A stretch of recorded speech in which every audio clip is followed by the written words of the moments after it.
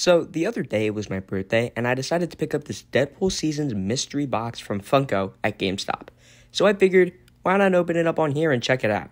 After all, I've never seen this set before.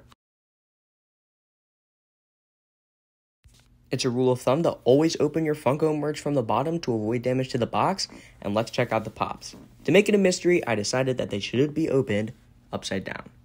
So for the first pop, we get... It seems like it's Deadpool with Jeffy the Shark in a snorkel? It's the summer season, Deadpool with Jeffy the Shark. Now, it is a pretty nice box, except it is banged up a bit on the top. But that's okay, because I'll just take the pop out of the box. And yeah, it looks really nice. I especially like the designs on the backs of these boxes with the whole tropical and Christmas theme. And now we seem to have Deadpool with the pumpkin spice latte. Everybody's favorite drink to get around Halloween at Starbucks. This one looks very, very nice, and I'm glad the box is in very neat condition. It has the fall theme on the back, because it's the fall Funko, and that's pretty cool.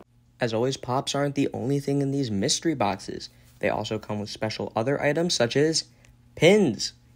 Now, despite which Funko Pop you get a pin for each season: winter, spring, fall, and summer. And not only that, you get a lanyard as well.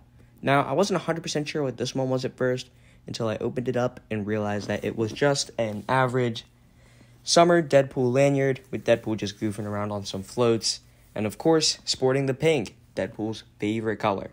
I don't know if that's 100% true, but I like to believe it in my mind because it's fun. Thank you for watching, and subscribe.